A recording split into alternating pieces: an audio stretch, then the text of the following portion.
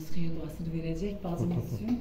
Çünki xanım kişi də həm döyüş meydanında eyni zamanda oradan qayıtdıqdan sonra elə bu arxa cəbhədə deyək də öz xidmətlərini sanki davam etdirir.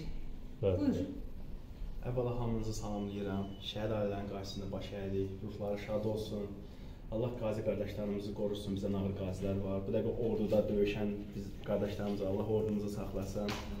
Allah sizləri var eləsin. Çox sağ olun Yasemin xanım ki, siz bu cür xanımı bu boyda necə deyirlər, təşkilatçıların, tədbir təşkil edənlərin içindən və bu cür layihəyə necə deyirlər, layihəçilər var ki, üzrə layihəçilikdir, dərinliyi başqa şeylərdir, amma siz dəqiq və dürüst olanı seçmişsiniz. Halal olsun sizin o diqqətinizə görə də.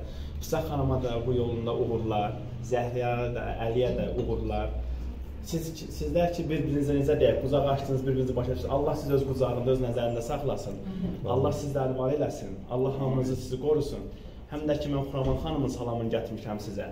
Çünki çox az bir zamanda dedi. Demək olar, axşam mənə deyib bu tədbir keçiləcəyən. Xuraman xanım da dedi ki, çox az oldu deyin, bax, üzürü saysın, sizin hədiyyəniz bizdən inşallah, Allahın köməyi ilə. Bəli, Xuraman xanım da təbrik elədi, həm də ki, sizlərin də ki, bu cür ictimai birliyin uğurla addımlamağında, düzdür, çətin və məsuliyyətli işdir, amma deyil, həmişə güclü insanlar çətinlikli və məsuliyyətli işlərinə götürərlər. Allah qorusun sizi, var olun. İnşallah daha da böyük uğurlara. Sağ olun, biz də bizim də salamlarımızı Xuraman xanıma çatdırır və Xuraman xanım da cəmiyyətdə öz imzasını atan xüsusi xidmətləri, xüsusilə də vətənpərvər xidmətləri ilə o klinika rəhbərlər çox var, yüzlərlədir, amma Xuraman xanımın sinəsində gəzdirdi o böyük ürək var, ondan hər kəsdə yoxdur. Çünki şəhid ailəsinə qucaq açır, qazisinə qucaq açır, müalicəsini təmənnasız yerinə yetirir, indiki zamanlarda çətin durumda onların hamısını öz yerinə götürür. Bu, yəni balaca bir iş deyil, Xuraman xanımın hər zaman yanındayıq. Xuraman xanıma uzanan dili kəsərik. Yəni ki, bunu biz mənalı olaraq başa düşün. Çünki Xuraman xanım xidmətlərini layiqicə yerinə yetirir. Yəni, burada nə var ki, yenə də deyirəm, bəlkə də deyərik ki, elə həkimlərimiz var ki, hələ bir dələdozun bir qaziyə xidmət göstərmir. Bir şəhid ailəsinə xidmət göstərmir. Danışanda o qədər yekə danışır, baxırsan ki, bu neynədir, nağardır. Amma Xuraman xanımın xidmətlərini, o xidmətə başladığı gündən ta bugün 3 günə qədər saysaq, yəni günlər lazımdır izah etməyə. Təşəkkür edirəm elə, bizim də salamlarımızı Xuraman xanıma çatdırır. Sağ olsun ki, o da sizi bir təmsilçi olaraq bugünkü tədbirə göndərib. Allah razı olsun. Çox sağ olun, var olun. Minnətdarım. Bizim jurnalist xanımımız var, Raziyə xanım. Həmişə demişəm, hara getdim, Raziyə xanım oldu. Yəni, bu halı ilə, bu vəziyyəti ilə çatar, çatmaz, azdır, çoxdur, fərq qoymadı. Rayon özülə bərabər yürüdü. Olan sevgisini, xalqa olan sevgisini, qazisinə, şəhid ailəsinə olan sevgisini öz xidmətlərində nümayiş etdirdi. Buyurun Raziyə xanım. Çox sağ olun Yasemin xanım. Mən hər bir kəsi salamlayıram. Şəhidlərimizin ruhu qarşısında dərin ehtiramla baş əyirəm. Bəli. Mən Füsaq xanımı sosial şəbəkələrdən tanıdım. 2 il öncə təsadüfən sosial şəbəkədən biz tanış olduq. Bizim tanışlığımız da dostluğa çevrildi. Yəni, mən əlini, Zəhranı, ən əsası da anamızı həmişə böyüdüm. Rəsmi olaraq sözünüz, arzunuz, tələbiniz, necə görmək istərdiniz?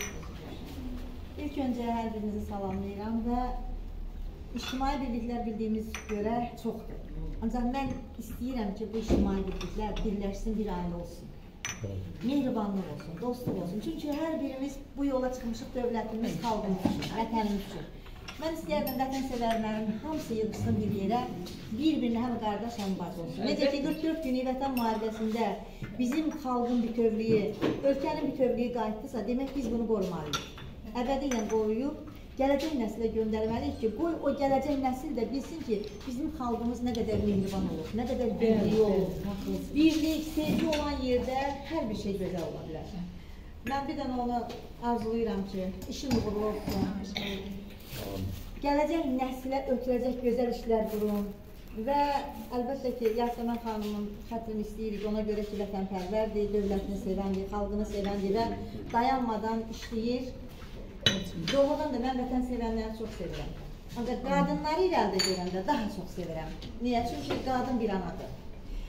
ana evi qoruyan, həmişə evdə uşağı tərbiyə edən anadır. Ancaq indi bir vətən üçün bu yola çıxan anı isə, demək onun qırdığı işlər də gözəl ola bilər. Ona görə sizə işinizdə uğurlar, gözəl nailiyyətlər əldə edin və harada olursunuzsa olun, birinci sevgi ilə yanaşın. Əgər sevgi varsa, birlik varsa, demək qalibiyyət də var. Əlbəttə, tamamlar.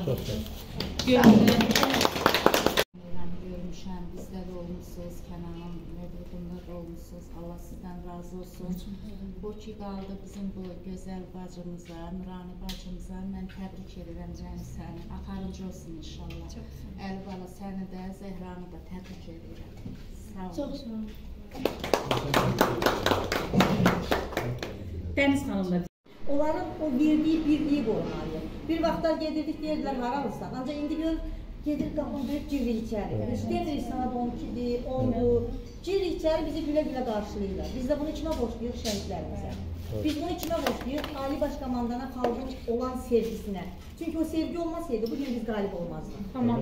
Halbuki indi bizim birliyimizdə, bax ictimai birliklərin də arasında sevgi olsa, rəqabət sevgi ilə olsun. Buna təzə gəlmişəm.